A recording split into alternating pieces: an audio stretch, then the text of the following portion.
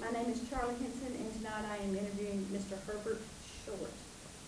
Okay, Mr. Short, thanks for coming, and I want to first know what your full name is and then something about your parents.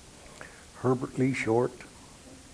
I was born and raised in Tennessee, moved to Kentucky, and my mother's name is Mary Lou, or was.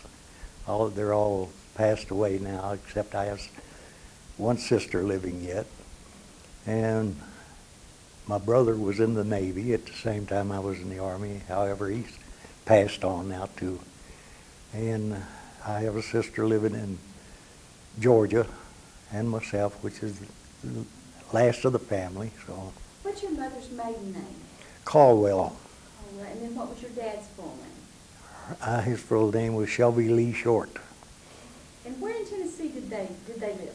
Oh, in Lincoln County, mostly. And that's around where? Oh, Fayetteville, Tennessee, and Pulaski, Tennessee, in that area. And I guess the largest, which was a town close by, was Murfreesboro, Tennessee, which was the college state town for them. Mm-hmm. So where were you in your pecking order of kids? First, second? First. You were first, oldest son? Mm-hmm. Okay. What did your dad do? Well, he drove a city bus and streetcars and so forth for the L&N railway system. Tell me about your high school years. We're going to get you through high school. Well, I'm afraid we won't go that far. Okay, then tell me about when you quit school. Well, really in the 8th grade, I guess. And I had to quit to help the family. I went to work and helped the family a little. And in 1940, I joined the service. Okay. What did you do when you were in the 8th grade? What did I do? Yeah, what did you do? You worked to help the family? Oh, yeah. Or did you work on the farm or did you Oh, work no. out? Well, I lived with my grandparents until I was about 16. I worked on the farm there. Then when I went to the city where my parents were, I drove a truck for a big fish market. And also, earlier though, I had sold newspapers on a street corner. In Murfreesboro? No, in Louisville, Kentucky.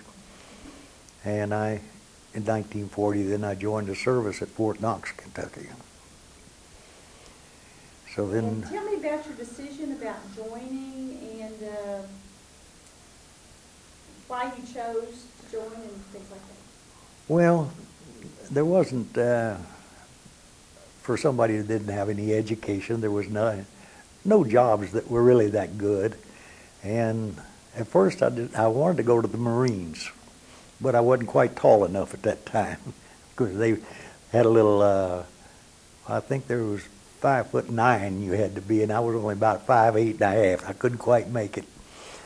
And then I went to get my brother and said, well, let's go try the Navy. And well, he decided he didn't want any part of the service, so I said, well, one choice, I'll go to the Army. So I went and joined the Army. A month to the day after I joined the Army, my brother and a friend of ours joined the Navy.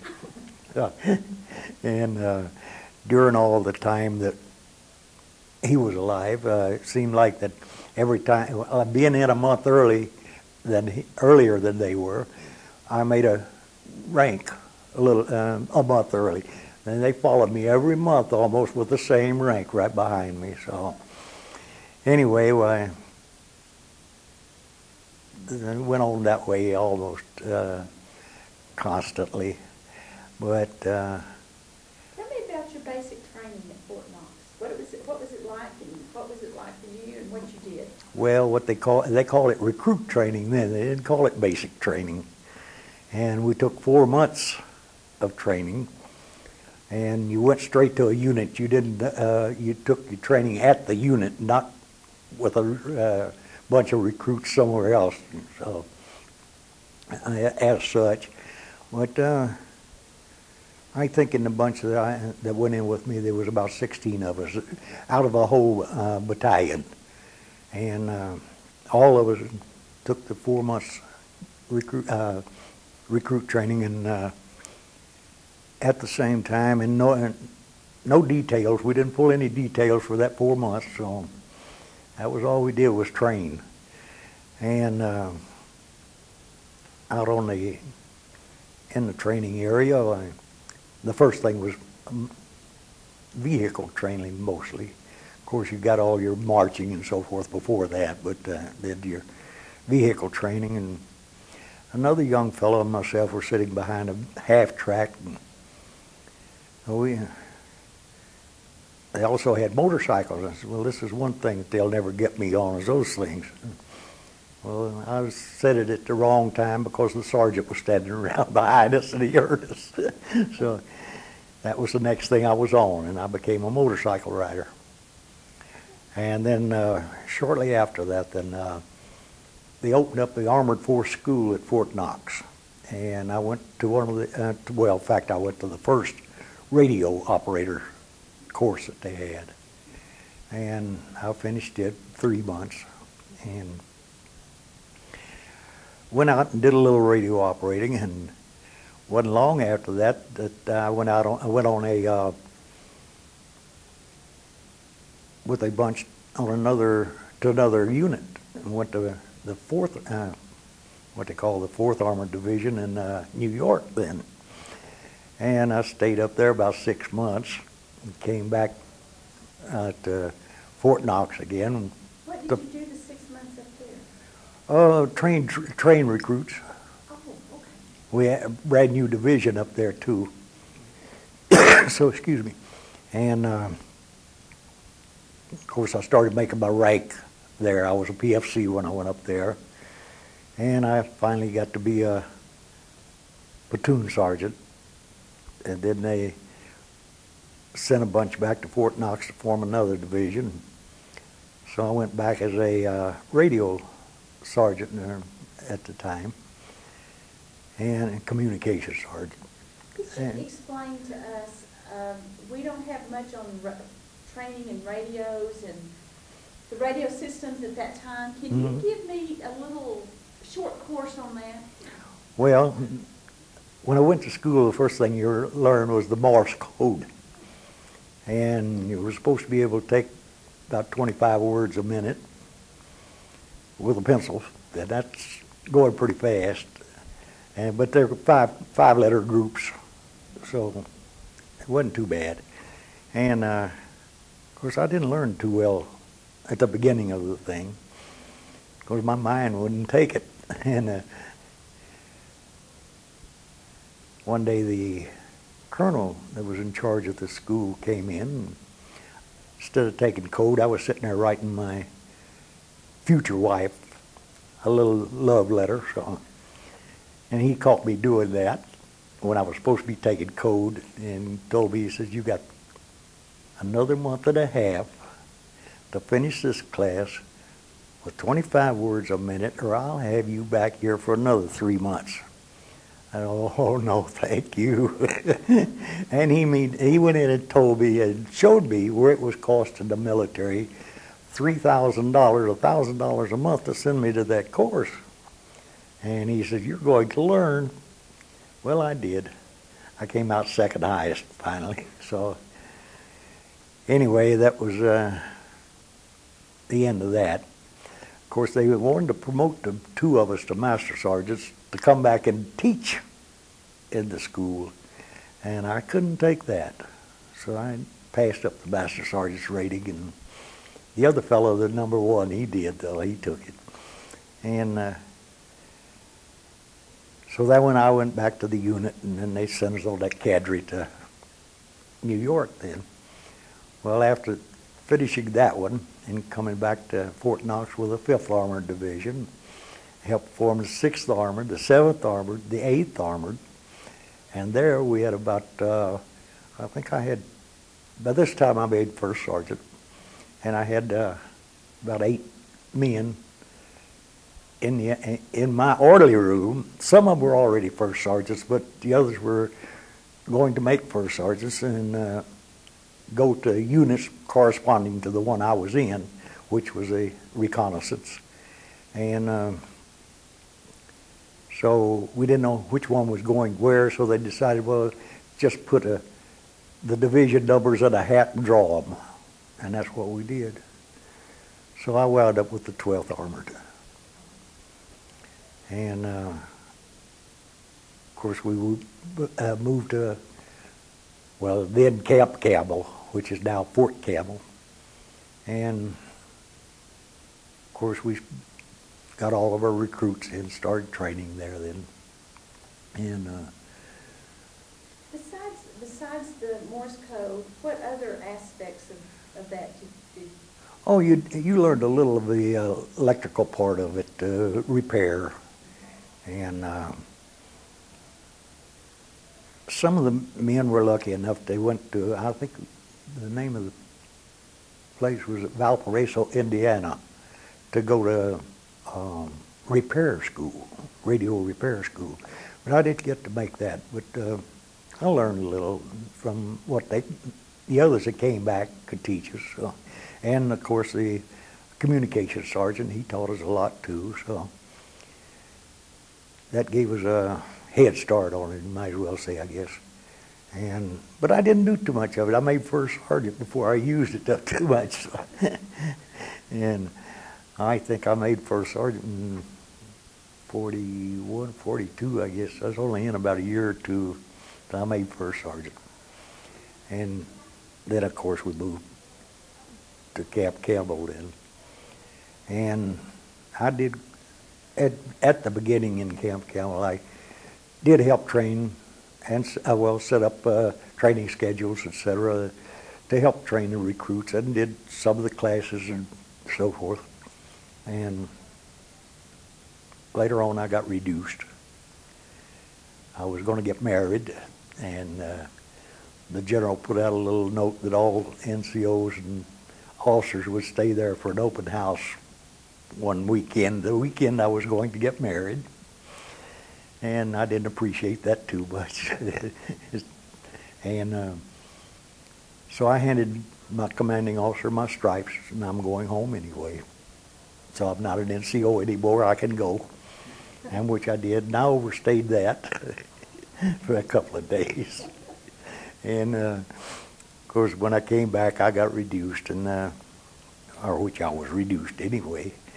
And then he reduced me further down. Well, he's going to give me a sergeant's stripes, and well, it wound up that the motorcycle sergeant took first sergeant, and I took a motorcycle sergeant. He made me back to a sergeant anyway.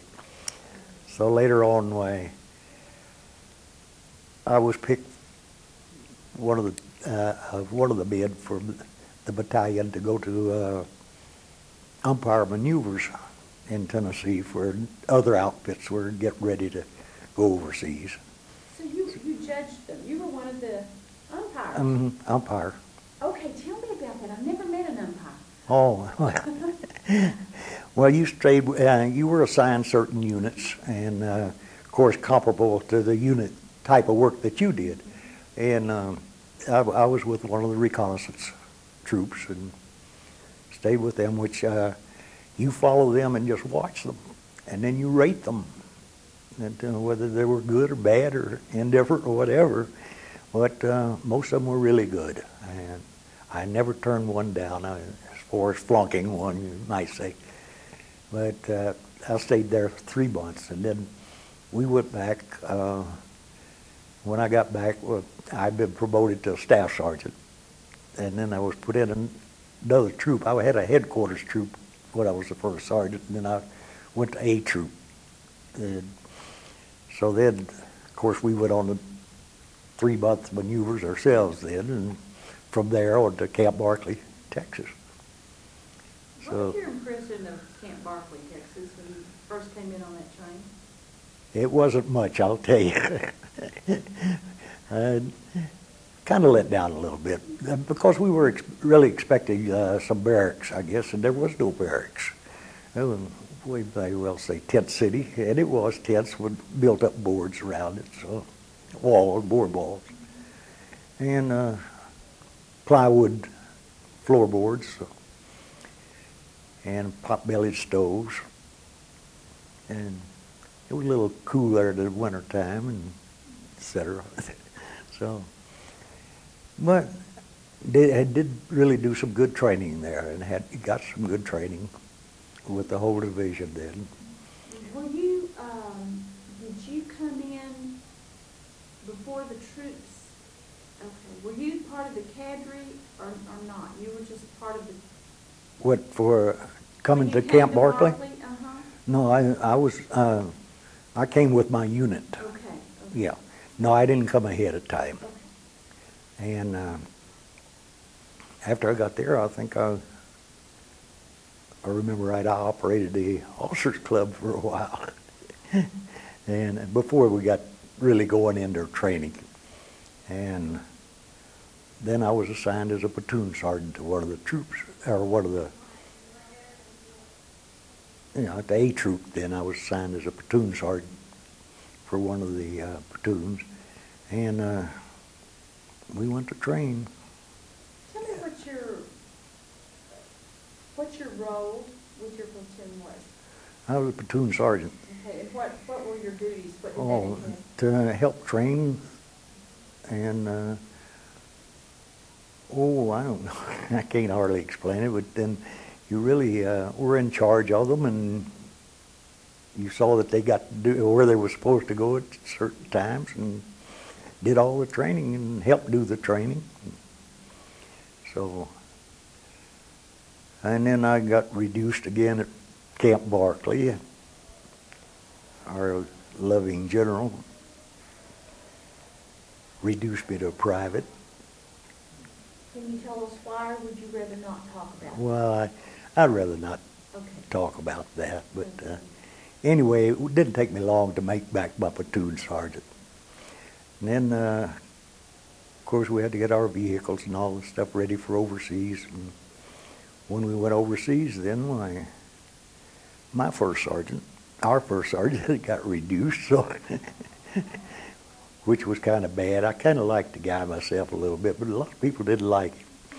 But anyway, as being a first sergeant before, well, my troop commander decided he'd promote me back to first sergeant, in which I stayed the rest of the time in Europe, and after that too. So, and I decided I would stay in the Army after I came back, and I had a wife and a child and no job to go to, so I decided I'd try it for another 3 years, and I was a first sergeant at that time, which was pretty good money. And so then after that, things kept getting better and better, so the type of units that I went to. So I decided to stay in, and I did for 30 years. Did you stay in reconnaissance? Pardon? Did you stay in reconnaissance, or? No. After I came back, I didn't do any reconnaissance. I went to back to Fort Knox, where I originally enlisted, and went into I did go into a cavalry outfit there, but then they changed it over to artillery training outfit. So and I hadn't been in the artillery, but we did a little, and that didn't last long. And then we got sent to Fort Jackson, South Carolina. They reopened Fort Jackson. They had closed it down, but they reopened it, and I had a casual outfit there, which took care of all the post dirty details or what have you. I call them dirty details. We had to go take care of rifle ranges and set up barracks and things for other troops coming in, and any AWOLs and things like that. I had to send NCOs and privates, whatever, out to pick them up and bring them back. So that was about all I did there. And then for the time being, then after a while, then they started up a infantry training regiment there, and I took over as sergeant major of that. So that didn't last very long for me. I think that 13 weeks training was, I don't know, it was monotonous in a way. And I had a chance. There was a captain that came from New Mexico, and from Sandia Base, New Mexico, which was a special weapons training outfit, atomic weapons. And so he said I had the qualifications to go there, and one other master sergeant on the post. The two of us were qualified to go, so my colonel told me that I could go if I wanted to. So we did, and I wound up, stayed with that type of units the rest of my career. And till, I guess, about the last 4 years. Of course, during that time they changed ranks. They added 2 ranks to the service, which was up until that time was E7 was a rank advance, so they added E8s and E9s. And then I went to those outfits and went back overseas with one, back to Germany with one, and stayed another 3 years with it, and came back to the States and activated another one and went back to Germany with it for another 3 years. So then I came back to White Sands Proving Ground in, I believe it was in '57. And got tangled up with the White Sands Signal Agency as the operations sergeant for them. And supposed to have had a colonel, but he got sick, went to the hospital, so it left me with no officers. And I wound up as actually the training officer, which though I didn't get the rank to go with it, and stayed with them for a while until these 2 new ranks came out, and I didn't get one, and I was the ranking master sergeant out of about 150 of them on the post. I said, nah, I can't stand this, so I asked for a transfer and went back to Albuquerque, New Mexico. And there I thought I would make it, but I didn't. I wound up as a operations NCO for another outfit like that, going back to Europe again. So, but while I was over there, then I made E8 and E9 both, and I came back and retired as a E9. But when I came back, then I went to the National Guard as an instructor, and stayed with them for almost 4 years until I did retire. Not an instructor, but an advisor to the National Guard. And that was quite an experience. And, well, they do have some people, I'll tell you, they are good. Of course, I mean, the Guard where I was now, others may have not been so good, but I went to South Carolina to the National Guard, and as an advisor for about 4 years when I retired. You've had a lot of military experiences. Quite a bit. Do you remember the first time you ever faced the battle? Do you remember that day? Not really. I mean, you were just led into it. Mm-hmm. When we first went to Germany, to overseas, in '44, they kind of gave, they worked you into it. And we wound up guarding the coastline for a few weeks, was our first duty. And after that, then we went to guarding the Red Ball supply vehicles. The 2 roads that they used, highways they used for transporting supplies to the front line, and they came back on another road, and it was called the Red Ball? Red Ball. And so then after that, we just started moving into the front lines with our division. And when you think about the A-92nd, what were the aspects of that weaponry? What all went with the 92nd Recon?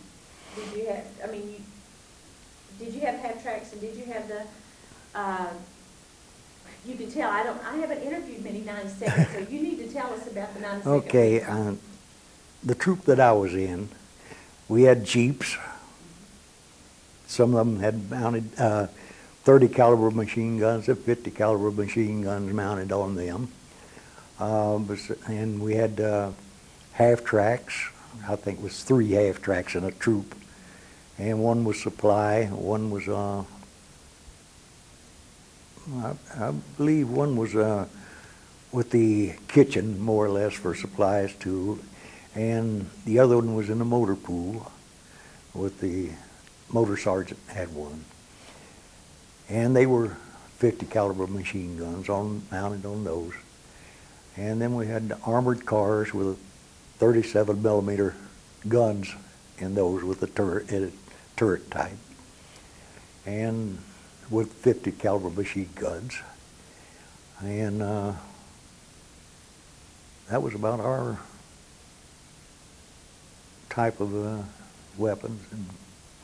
And in addition to our rifles and submachine guns and pistols. Where would you be in relationship to the Armored Infantry Battalion?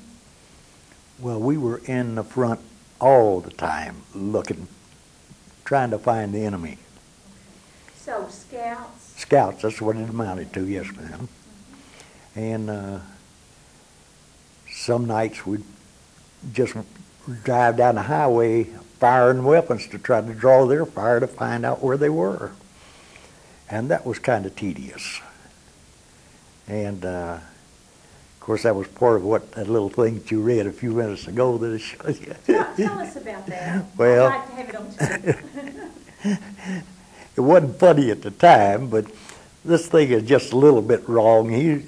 He wasn't there to see what went on, but he wrote it up the way he wanted to write it after what happened, more or less. But it turned out about the same. But anyway, we were in scouting that night. We had the whole troop going down a street road, and the front of the column got stopped for some reason or other, and then where we wound up was in a little town, and we was right in the cross street, and the moon was shining just as bright as if you had a searchlight out there almost. And we heard some singing, carrying on, coming down from up above. We couldn't tell who it was, but of course my driver was born and raised in Germany, and he said, well, those are German soldiers singing German songs. I said, uh-oh. I said, Otto, get this vehicle out of the middle of this street so it won't be in the moonlight. So he did. They hadn't got that close, but at that time they thought a lot of this stuff was their own vehicles because we were so far in back of their front lines almost, might as well say. And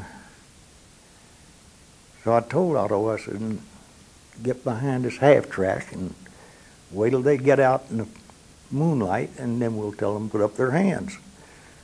Well, Otto, he didn't quite wait long enough. And he got out and told them to put up their hands, and one of them fired. And of course, that was what you read was, I thought it had killed him because it knocked him down, and it knocked him out. His helmet came off, and his head hit the stones and knocked him out. And I had 2 hand grenades, one in each hand, and I just lobbed them over into the dark there where they were. Well, that was the last of the firing. We didn't go in to see if we'd killed any or anything like that. We didn't hear any more noise, so anyway, we started moving out. And I went over to Otto, and he did get up. I called the medics, and they came back. We looked him over good. We couldn't find anything where he'd been shot, really. No blood, no nothing. So finally he came to, and that's when he got up and found out his wallet. And his wallet had been cut right into, and that's what knocked him down.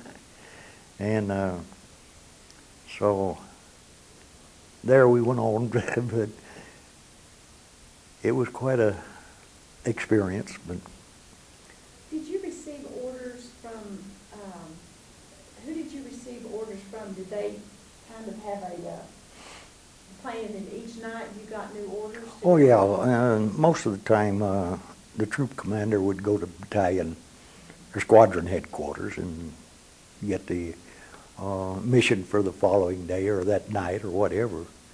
And most of the time it was night and day, it seemed like. And How far ahead did y'all average? Were you out 2, 3, 4, 10 miles, or? Maybe 3 or 4 miles or something like that. But and there was tanks and infantry behind us. We knew where they were most of the time, and usually, like you say, our main objective was to find the enemy, and then inform our commanding officer, and he informed the squadron and went on up the line, and then the infantry and tanks moved through us then, and did most of the fighting then, because we weren't equipped enough to do a lot of fighting. I only had 129 men total, and lost a few of those along the way too, till one time I think I was down to about 75 out of the 129. So. But they sent us replacements as fast as they could, but most of the time they weren't the type of replacements that we really needed. And a lot of these boys had been back to the hospitals when they just send them back to a unit. They didn't care what unit it was that they went to. A man might be well, in fact, I got mess sergeant. I got an Air Force man one time as a replacement. I said, you people, I don't know. So we had to train them as we went along most of the time. But it turned out good. What kind of radio communication? Were y'all having to lay the wires, or? Oh yeah, well, once in a while now we go out on patrols at night or something like that. Then we have to lay telephone communication wires and use telephones mostly. We did have some backpacks, radios, we could use those, and we stayed in communication pretty well with the higher headquarters. So, and in our vehicles, of course, we had the big radios, and I guess we had one in communication with division. We had one with our squadron headquarters, and the others within the platoon. Well, we could all hear each other as far as that went. So. How long was it before were you in battle before you got was it a real? I'm sorry, got in a real tight situation, or was that every day of your life? Well, almost, yes. And well, most of the time we had to take little small towns, and we ran into places where they were set up waiting for us, and along railroad tracks or something like that, and then we'd lose part of our outfit because they had tanks that had rocket launchers on them, and they couldn't get under some of these railroad bridges, so they had to go somewhere. We'd lose them for half a day maybe, and they had to go around and catch back up with us and things like that. But and then one time we ran into a bunch of children that they had put out in foxholes to hold us up so that the German soldiers could get away. And I heard some sobbing. Where in the world does that sobbing come from? Because we were out in the field, and I kept hearing it, and I kept crawling, trying to find where it was. And come to find out that they had several young boys that they had put out there with rifles to hold us up so they could get away, really, is what it amounted to. But they were scared to death and reached down in the foxhole and pulled one up. We got them all, took them back to their families back in the little old town where they had come from. And, of course, the German parents were really proud to see us bringing them back and not shooting them and things like that. So, which we weren't real cruel people. So, but yeah, you ran up across against some pretty heavily armed forces down then. But then, what was it, winter of 44, 45, Christmas time came, and we went into Germans' houses, and they invited us in to have a Christmas supper with them, and just about everybody quit firing at that time. So we had a real nice supper with the German couple. And of course, we took off the next morning as though nothing had happened. So, but Tell me about the days leading up to Herlisheim. Where you were, what your role, where you were when all that happened.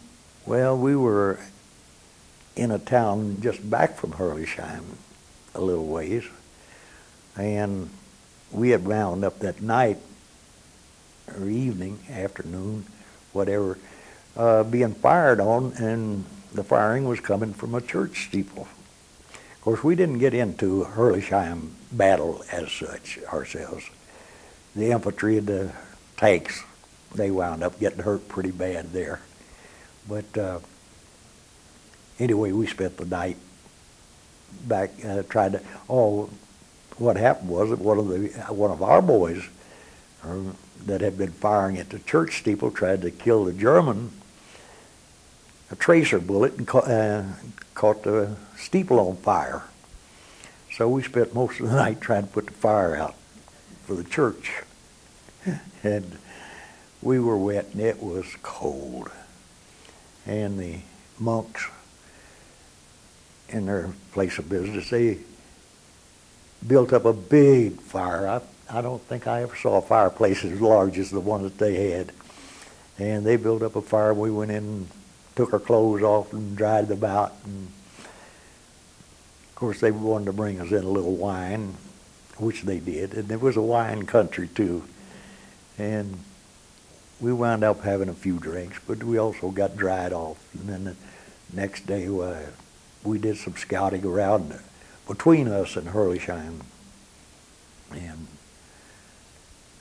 that was about all we did. We didn't lose in our outfit. I don't think we lost a man as far as Herlisheim went. So, but it was rough, especially for the infantry and the tanks. What is it like for a division to experience like that? What does it do to morale? Oh, I don't know if it affected the morale as so much. You were kind of angry, and you wanted to go on and finish it up, get them. And I think, of course, at the time we were, our outfit, our division was with the 7th Army over there. That's where we went to begin with. And then General Patton decided he needed another division, armored division, to make his drive to the Rhine River. So we were selected to leave the 7th Army and go to the 3rd Army, which we did. And then while we was making our drive to the Rhine River, I ran into a little old town we was going through, and I kept hearing quite a bit of noise, racket, hollering, etc., back up on one of the little hills there. And I told my driver, I think we better see what's up there. And so we drove up there, and it was a little prison camp where some of our boys that had been taken in Herlisheim were there. So we relieved them. But the funny part was they weren't really locked in. Their the German corporal that was supposed to be taking care of it he lived about two little towns back. His family was about two little towns back from there. So he used to leave the gates open and go home at nights. And these boys, well, most of them were working on the farms, and they got fed real good, and they weren't trying to get away anyway, I don't think. So anyway, they didn't have much of a chance anyway, really, at that time. And so I asked them if they needed some cigarettes or some food or something like that, and they said, "Oh man, no." Then we got all the cigarettes we can handle and all the food we can handle, and the corporal got Red Cross supplies and things for them and kept them going good. So we left them as they were and went on about our business. Of course, they got picked up later on, but wasn't a lot we could do with them anyway because we didn't have the room to take them with us, and we didn't have the weapons for them either. So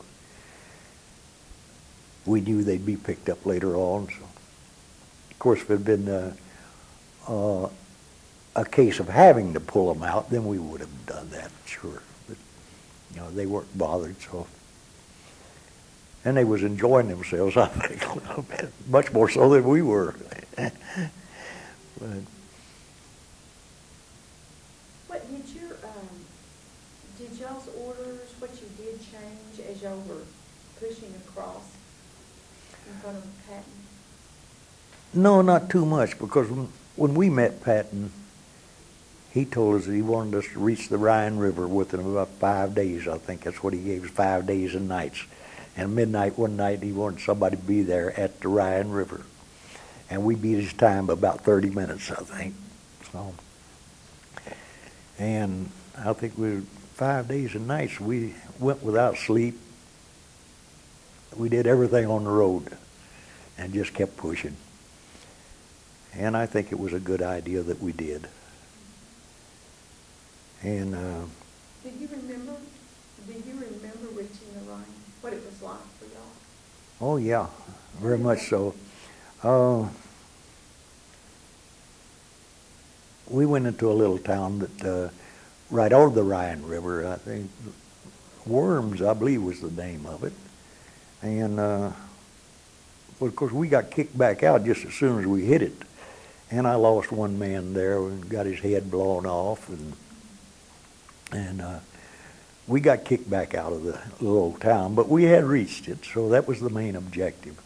And of course, we didn't get to go across it right then. And General Patton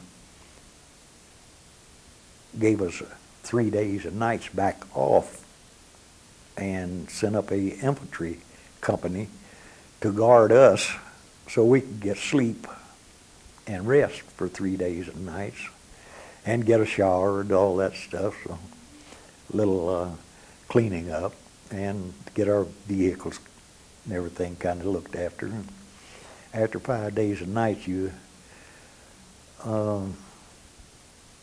get a little messed up, so you have to clean up a little. But then after the 3 days and nights, went back to the front we went again. By this time, though, that they did have the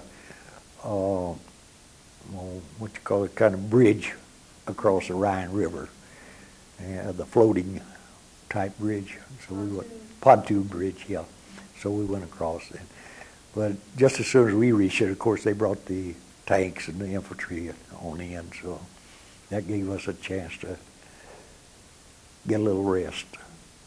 Did you ever see Patton personally? Oh yes, 2 or 3 times. Tell me about him, your impression of him. Well, he was a man. Like they said, his blood, your guts, or your guts and his blood, or your blood and his guts, or something. But anyway, no, he was really a go-getter. And the first time I met him was that they had given us a coordinates where to meet him in a certain little area. And well, we hit some firing, and I said, well, no, we're hitting the German front lines here. And the coordinates they've given us is behind that front line to meet Patton and then at those coordinates. Well, we called up Third Army headquarters, and well, maybe somebody made a mistake. You know, they came back and told us that it was not a mistake. That's where he said he'd be. And that's where you're supposed to meet him. Well, we made it. We got there.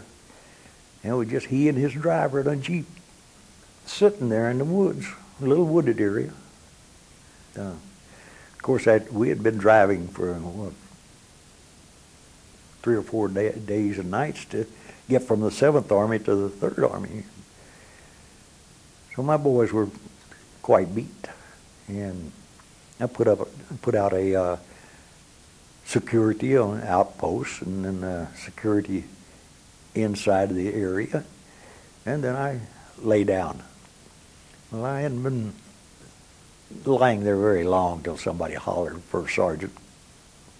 So I went over, and there were General Patton and my troop commander talking, and he asked me how soon I could get my men and my outfit across what they called the initial point, which was going out of that woods.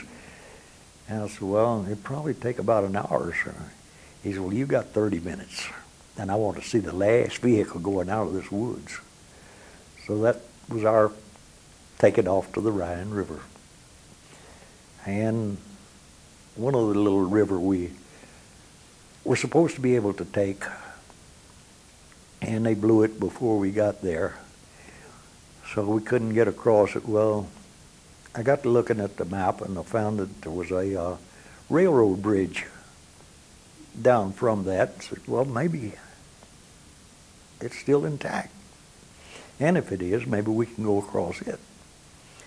So that's what we did. And while we were getting this railroad bridge fixed up, General Patton came up then.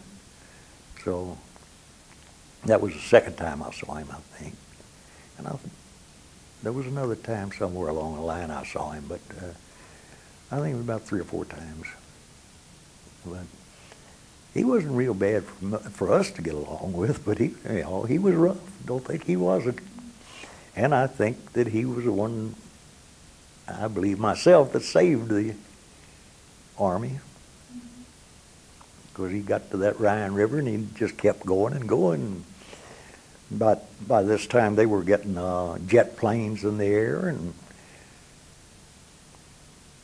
more equipment and whatever. It seemed like to me, I could be wrong, but I know there was jet planes getting in the air, and we overran some of their fields with those. But I like General Patton myself very much. Who was the best soldier you ever had, or did you have one that stood out? Beg your pardon? Did you have a soldier that stands out in your mind that you? The first one that got killed. One of my sergeants. And I was standing pretty close to him, and he got it right through the head. But I think it was our own people that did it. That was, I really think so. Because he and I were standing at a little old barn just out at the edge of a town. And we had found the enemy, and the tanks were making their attack through it. I think they saw us and thought it was the enemy or something, because in those tanks, you can't get a good look, really. Or I think that they just saw some soldiers there, and since they were going to fight them, that they thought it was the enemy, and they got him, but then they didn't get me, thank goodness. And but that's the one that stands out. What was his name? Pardon? What was his name? I can't think of his name now right offhand. But He's a good soldier. Oh, you had so many. Well, staying in the Army so long and trying to remember so many names, you just can't do it hardly. And even half of my own men during that time, I can't remember their names. That makes sense because you've had so many, Oh, thousands and thousands. thousands of them. So, When you, after y'all got past the Ryan, where did they head you next? well, really, where we headed to was to Austria, and that's where we wound up, in Austria. What was it like between the Ryan and Austria? Was it pretty hard going, or? Well, in our case, I don't think it was so much really hard going because we just about had them whipped then, and a lot of them were wanting to give up, and they didn't really want to fight. And we took a lot of them. Well, just like that thing that you were reading there. There was more than any 12 or 15 vehicles that came out of that woods. There was hundreds of soldiers came out. We stood and looked and watched them go by for 2.5 hours, I know. Vehicles and soldiers. And they still all had their weapons and everything. So, but, yeah, they were ready to give up, or wanting to really. And one other instance I remember very well. We was driving down the highway at nighttime, and we had stopped because the head of the troop had run into a little firefight, and I kept hearing a noise, sitting here waiting to move out, and I kept hearing a noise, and I told Otto, my driver, I said, Otto, I know what that noise is. But for the life of me, I can't think of it. And it kept bothering me and worrying me. So I said, let's drive down this way a little bit and see if we can see what this is. Well, it was being on the farm. It was a horse-drawn wagon outfit, big mortar outfit. And it was trace chains that was making the noise, and I knew what it was, but it wouldn't come to me. And there was a whole battalion of these mortars. So we talked them into giving up, which they did. So they was ready. But they were using horses? Oh yeah, they had a lot of stuff that was horse-drawn. You're the first one I've ever heard talk about. Oh really? Oh, one night while we were going through some little old town, Otto was listening to some people who were German people who were standing on the corner talking. And he said what they're saying is they can't understand how in the world Hitler ever expected to win something like this with all these vehicles, and they got nothing but horses and wagons. Of course, I guess they hadn't seen a lot of their big tanks and things like that, but that was the remarks that they were making. Oh yeah, they had a lot of it. It was nothing to go down and find a horse and dead on the highway and have to drag him off to get by or something. Well, if you were to, since you were there and you saw and you experienced all this, the Panzers and all that, were they kind of evenly distributed through the armies, or were they just had they by the time we're talking about, they had lost so many vehicles that they had to go to the horses, or do you have Oh no, they had them all along. Oh yeah. No, the Panzers were, of course, they were some tanks, I'll tell you, but they would mire down in soft ground. They couldn't use them too well. They had to keep them on the highways, or they couldn't use them hardly. That was how heavy they were. And of course, we didn't have hardly anything that would stop them either, but unless you could hit their tracks and knock a track loose or something, maybe. But they were bad things. We came across one sitting up in a barn one time, and had run out of gasoline fuel, so we confiscated it painted it that night, put the American letters and things on it. Did y'all drive it? Drove it out the next day. Did that happen very much? Oh, we do a lot of that. Yeah, we did. We wound up with German vehicles and big, what you call them, Duesenbergers and things like that. But headquarters confiscated them from us too, so after they found out we had them. But right at the end of the war. But it was quite a thing. If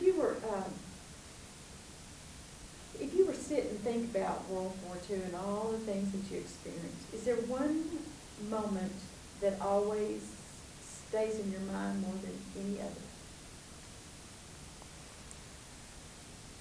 No, not really. I don't think so. It was all bad. Except there was a few humorous things that after it was over with, it was kind of humorous, but at the time it wasn't really. But no, you're facing.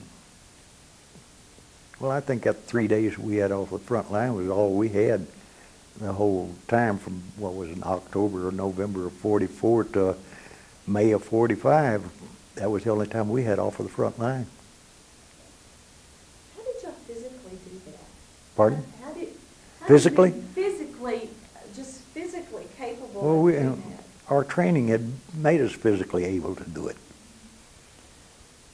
When I first went in the Army, I think I weighed about 128 pounds and about a 28-inch waistline, and I wound up 185 pounds and about a 32 waistline. So. But physically, they trained you good. That was one of the first things I got into when I went in the Army, was physical training.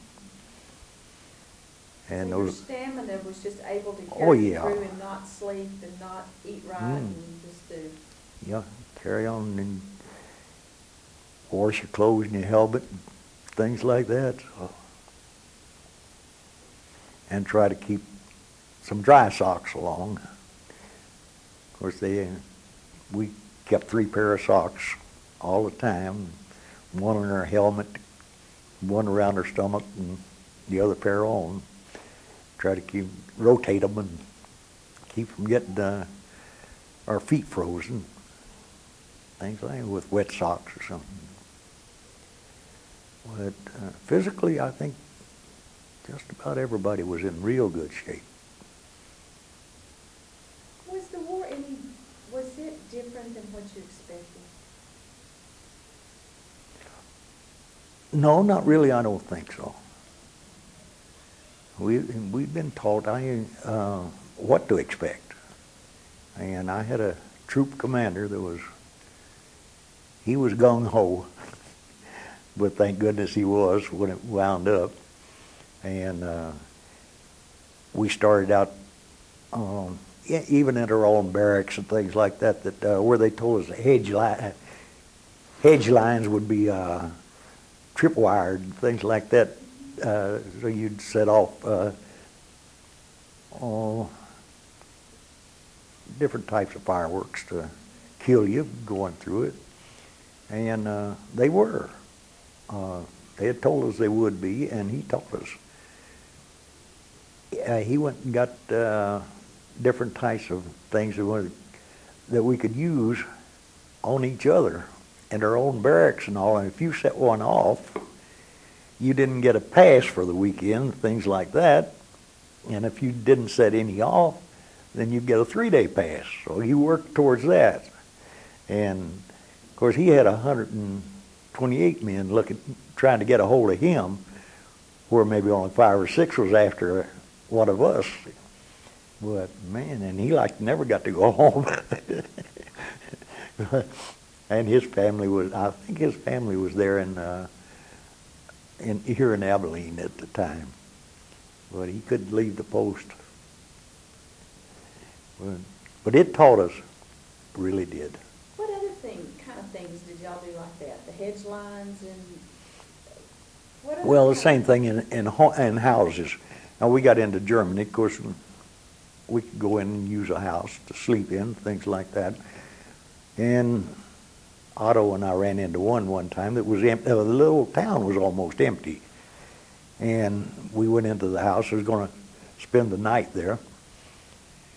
And the only thing left in the house was bed springs. And it was kind of odd that was the only thing left in the house. And, excuse me. And we was both back about ready to throw our bedrolls up on the springs. I said, wait a minute, Otto, I think I saw something. And there was a wire running up from the bed springs to the attic. And if we'd have thrown it over there, the whole building would have gone up. So it's just things that, I don't know, you just look for them, and you weren't really looking, but you did see it anyway. So it becomes a sixth sense kind of alarm. Yeah. Just educate yourself. Right. That's the way I felt about it. But like I say, he taught us real good. And he was the first one, I think. No, he wasn't either. Yeah, I guess the first night in combat he got hit. That troop commander did. And he got an elbow shattered. What was this at? What town, do you remember? No, I don't. Well, we weren't in a town really. We was out in the boondocks, I might as well say. And we had been sent out on a patrol. And we ran into a bunker. And, of course, it was about 6 foot thick, I think, reinforced with steel. You could, with what little we had, and on foot, we couldn't take it. So, anyway, that's where he got hit. And a couple other people. It was bad. And we had to send him on back home.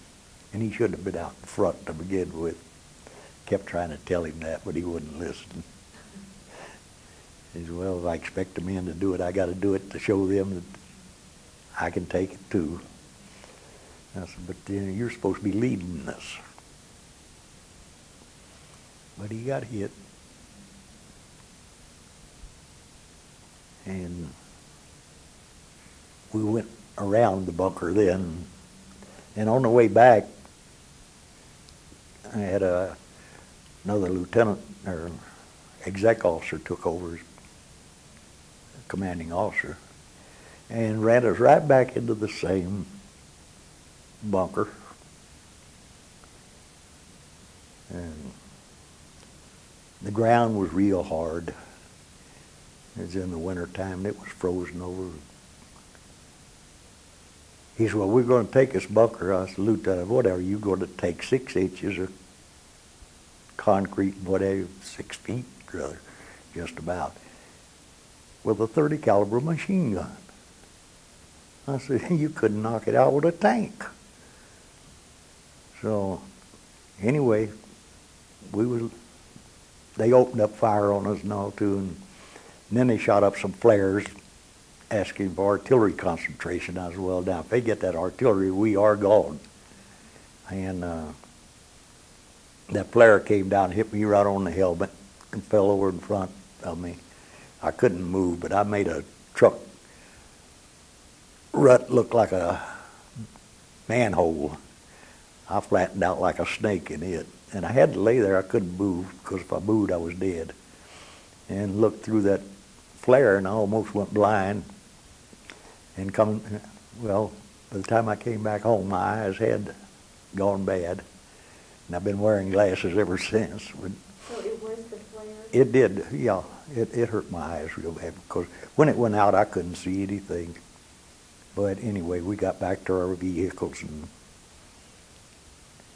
my sight started coming back.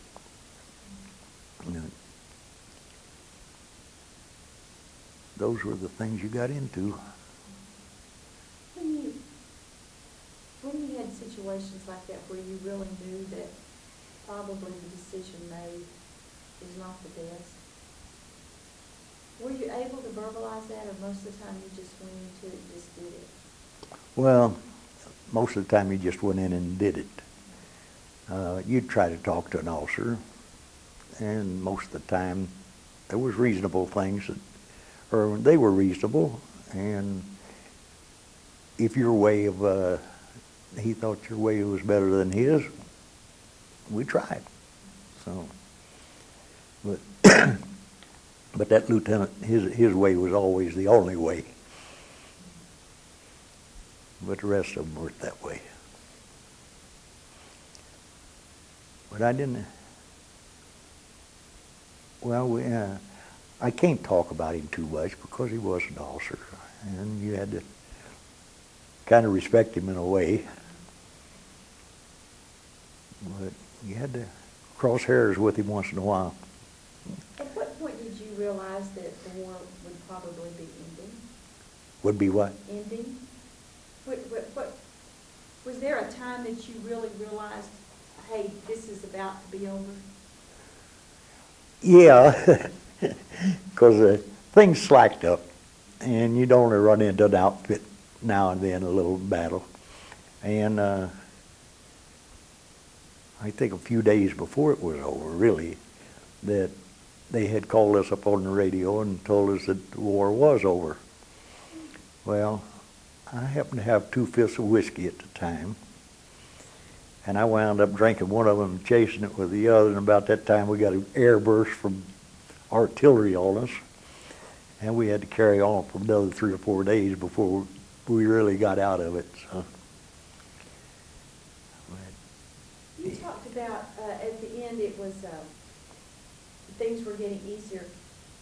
When y'all first landed, and when you, and let's talk up to the point getting to the maybe a month before the war was over, was there a battle every day, or? Oh, no, not every day. Okay. You might go for a day or two and not hit a thing. But you didn't travel too fast. You had to take things a day at a time, really. And and you might only run into 1 or 2 soldiers sometimes. They were trying to delay action, things like that, and that could delay it for several hours, maybe with only 2 or 3 snipers. So, but like I say, some the units were shot up, and there was no getting them back together, you might as well say, because they just scattered. Some of them took off AWOL and everything else, I guess, because they knew it was over, more or less. But I think I know what the outstanding thing was Buchenwald prison camp. That was when we went into it, and the people were, they were mummies, might as well say, because they had been starved to the point where they didn't know what was going on. They didn't have a good mind left, really. And bodies being burned in incinerators, gas chambers, all that stuff. And how come us to find it was that we was going down, we was trying to beat a German tank outfit to a bridgehead. And they was on one road going to it, and we was on another one trying to go to it, and then we came through this forest. And on the map, we came across a crossroad, and on the map there was no crossroad on it. So now how come there's a crossroad and it's not on the map? And everything else had been on the map. Well, we sent a jeep down each way and found out we were sitting in the middle of a concentration camp, which was Buchenwald. And so naturally we had a little fight there, and we lost our run to the bridgehead. We didn't beat the Germans to it because of the concentration camp. Were the Germans already out of the concentration camp? Oh, no. So y'all surprised them? Oh, yeah. That's the reason they called us the Mystery Division. We were every place, and they didn't know where we were. And we'd be in back of their front lines and things like that. kind of wore them down, and it really hurt their morale, I think. 'Cause I had one German soldier on a motorbike one night, and he was going to take a message to his front lines, and we was already behind him. We captured him. He says, "My goodness." He said, "I don't know how many times I've run into you people." So, yeah. First of all, was it it was a prisoner of war camp, or was it a concentration camp? Concentration camp. Concentration camp. Yeah. Mostly Jewish people, yes. And even at that, I think one of them beat us into Austria from that concentration camp, because we had to fight to get through. And he had on his black and white striped suit, and we ran into him going into Austria, or in Austria, really. So there were some that were able to walk away. Oh yeah, well, after we got the German soldiers, there was nothing to stop them from leaving. They were relieved. When things would happen like that, were American soldiers stationed there, or did you just keep on going? Oh, we had to keep going. We couldn't stop. We couldn't leave some of our troops behind, or men from our troops behind, to take care of that.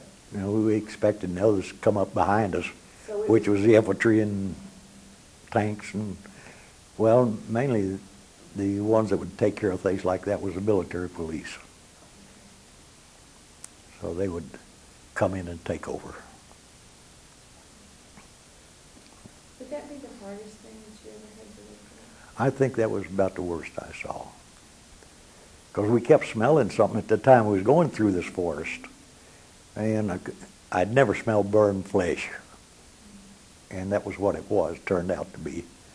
And it was terrible. That will always stick to my mind, I think. So. But y'all didn't really know. Did y'all know what it was? Did you realize it was a concentration camp, or what? No, we didn't know it until we got to the gate and found out what it was. And we blasted in the gate, and they didn't have too many soldiers there, as really they didn't need too many. And of course we took it over, and these people just, their minds, a lot of them, their minds were gone. They just kneeled everywhere. Were there thousands or hundreds of thousands? Oh, there was, no, I guess there was, I really don't know how many, because we didn't stay there very long. We had to get out to try to head this, to get the bridgehead. And infantry and tanks was coming up behind us, so we let them take over. And I think another division really got credit for it. I don't remember, I think, for taking it, really. Seems like it was a division from one of the National Guard divisions that had been called on active duty, and I think they were the ones I can't remember which one it was, but it seems like they got credit for it, really. No matter who got credit, as long as it was done. When you look back at, you went in you were 18. Me? How old were you when you entered I was the Army? You were 21, I think. 21. Okay. When you compare the person you were before World War II and the person you were after World War II, how did the war change you as a person?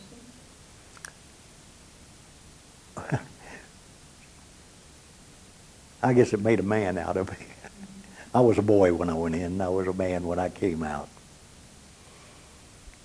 That's what it amounted to. Did you think you would have been different if you hadn't gone through World War II? Oh, I think I'd have been a lot different if I hadn't gone through it. Yes. But I was ready to get out of the Army right after I went in. because I didn't like it when I first went in. And at that time, you could buy yourself out, but you could never save enough money to do it.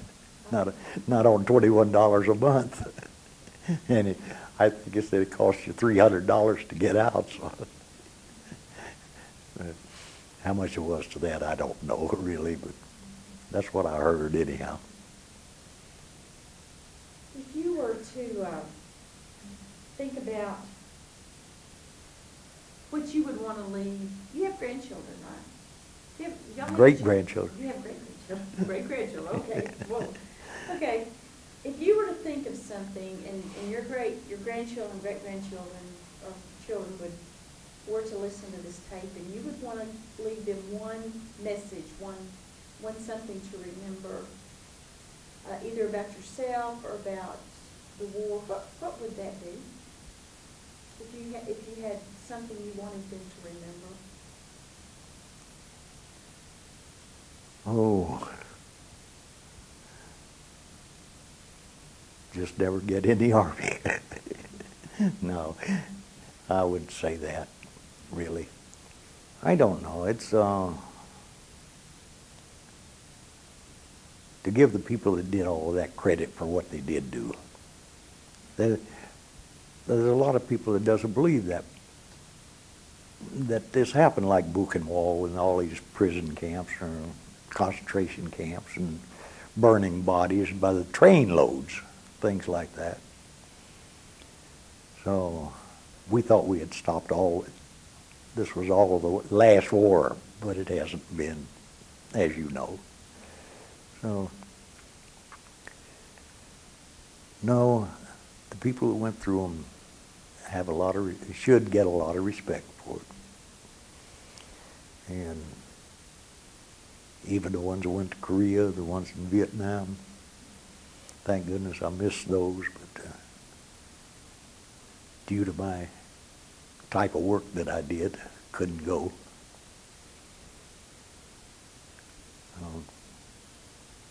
Is there anything that I've missed in our time together that Oh, I've missed out, forgotten to think about, or I mean, you were there. You know the things that I haven't covered.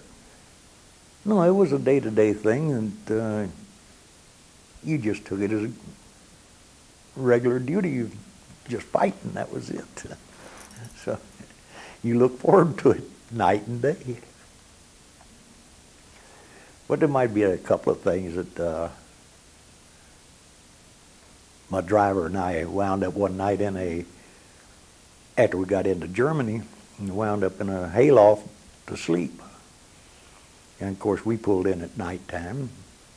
Next morning he and I woke up, and there was about 6 or 8 Germans sleeping in the same hayloft with us. So we both all got guns.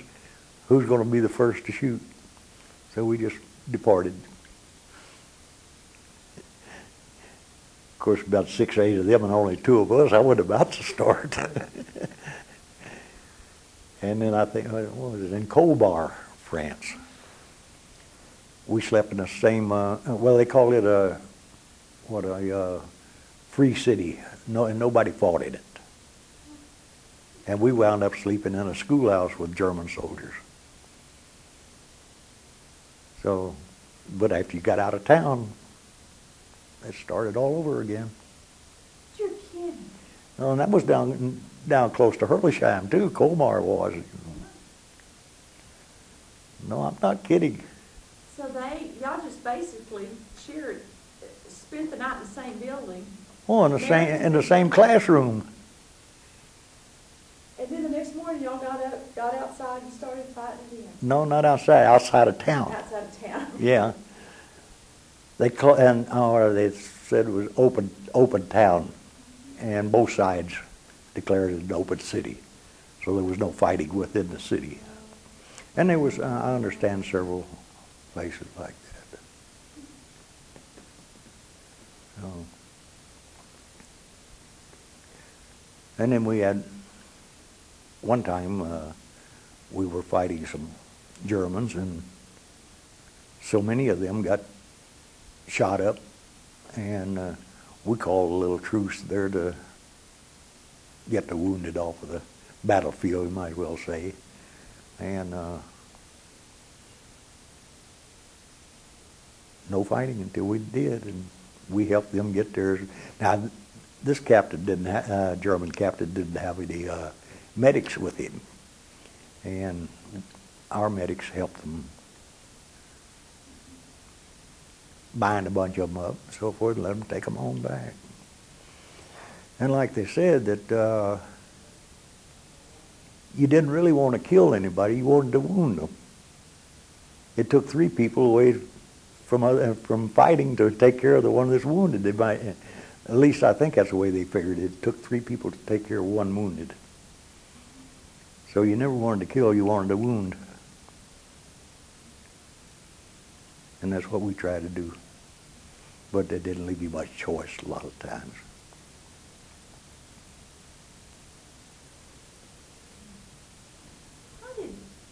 Talk a little bit about the medics. About what?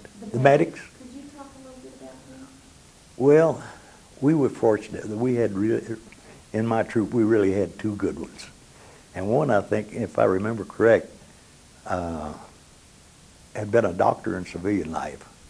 And they wanted him to take a commission and in the medics, and he wouldn't do it. He wanted to stay with the troops. And I've seen him patch up and cut and dig bullets out of people that, well, we couldn't get them back to the people that should have been doing it.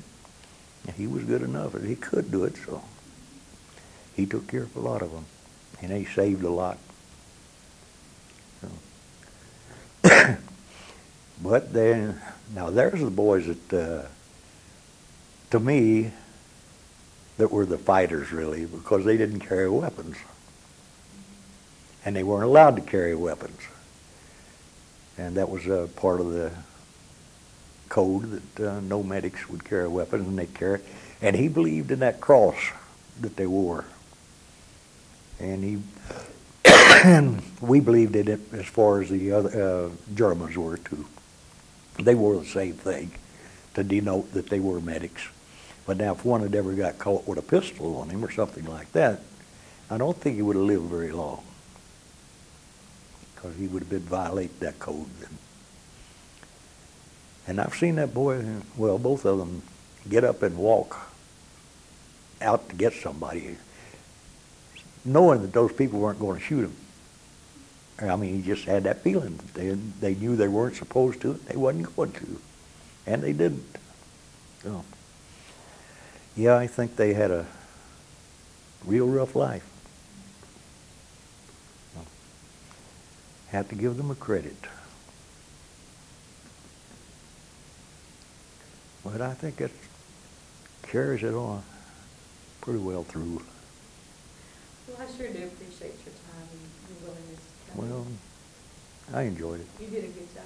Thank you. So have you.